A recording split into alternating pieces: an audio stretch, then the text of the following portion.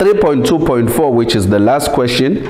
In this question, it is 3.2.4. 3.2.4.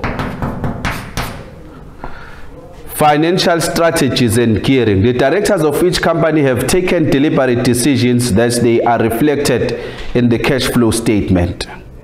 Explain the decisions. Explain the decisions taken by the directors of Broom Ltd and how will this benefit the company. Okay, all right. Financial strategies. Let's repeat the question.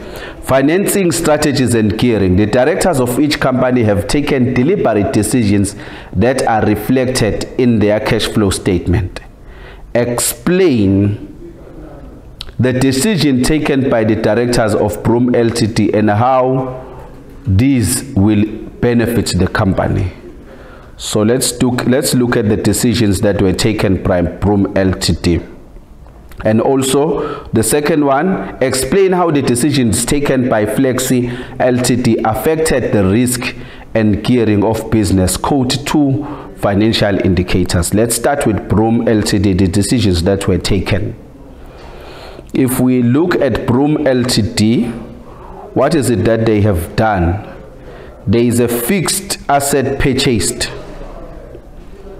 There is a fixed asset purchased of 2 million. Fixed assets purchased of 2,200,000. And with Flexi Ltd again, there is another fixed asset purchased of 1 million. Broom Ltd, they increase. There was an increase or decrease in loan, and this was 400,000. So let's start with, we are focusing on Broom. Broom Ltd, they increase in loan.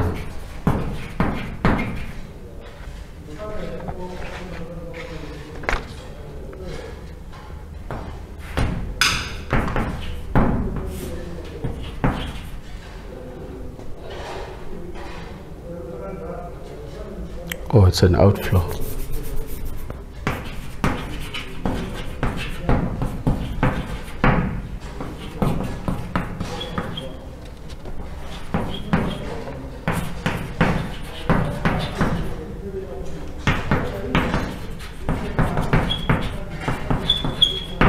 The first decision by Broom Ltd, if you look at the figures there, they increase the loan or decrease the loan. Broom Ltd, they repaid the loan. They repaid the loan for how much? For 400,000.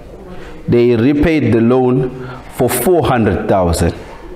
So this repayment of loan of 400,000, how will this benefit the company? It will benefit the company because the company will save on interest on loan. And another decision that they have also taken with Broom Ltd was to increase the share capital.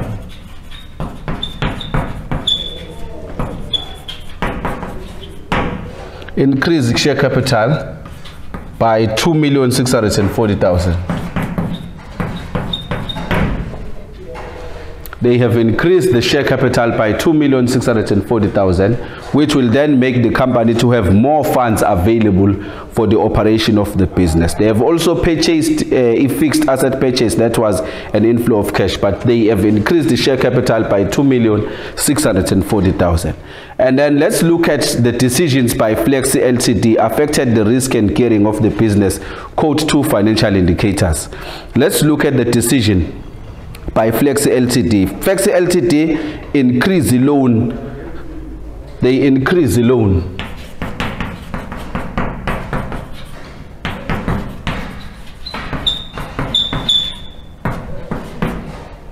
$4,500,000. And how has this affected gearing? How is this? Quote 2 financial indications. So let's look at the gearing. Let's start with the percentage return on capital employed. Percentage return on capital employed decreased from 16.1. ROTCE decreased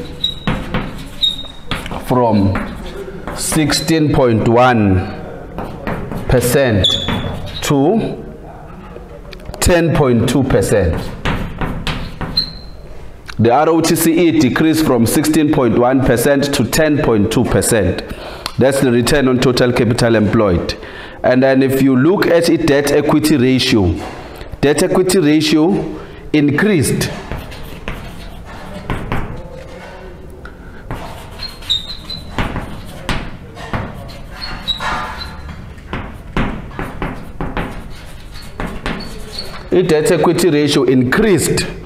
from 0.4 is to 1 to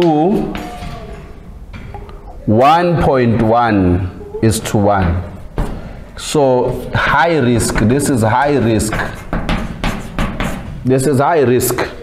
The debt equity ratio is increased from 0.4 is to 1, and it is now to 1.1 is to 1. So the business is now at high risk. The loans are now too high.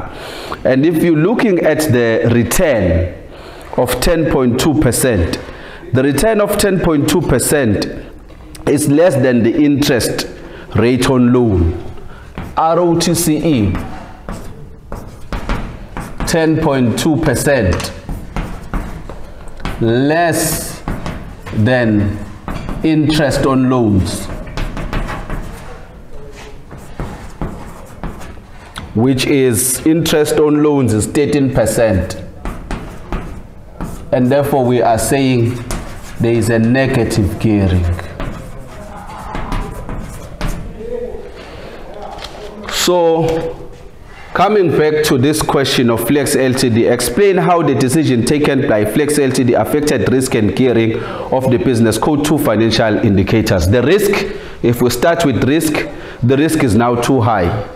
Its debt equity ratio has increased from 0.4 is to 1 to 1.1 is to 1.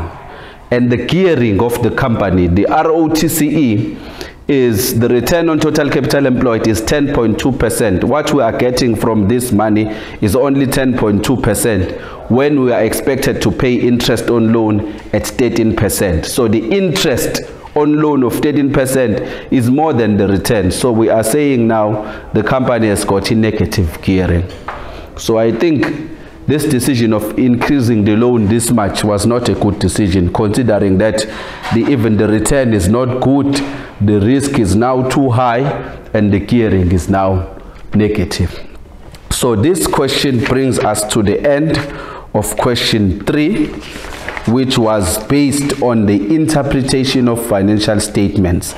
So it's very important that people should be able to interpret profitability ratios. That was 3.2.1, 3.2.2, dividends, earnings, and returns. You should be able to understand profitability ratios. There you need to make sure that the company is making profit. So the percentage operating profit should always go down. It should always decrease the percentage operating expenses when it is compared to sales. Like in this company, the percentage operating expenses on sales decreased. So if the percentage operating expenses on sales is decreasing and the percentage operating profit on sales is improving, so we are saying that the profitability is good in that particular company. Like in this case, we prefer to Broom Ltd because their operating expenses decreased from 17% to 13.6%, but the operating profit increased from 20.5 to 24.2. Then with the dividends, earnings, and return, we are saying the payout rate, the percentage, the payout rate, it should not be unreasonable, because we need to consider the earnings per share.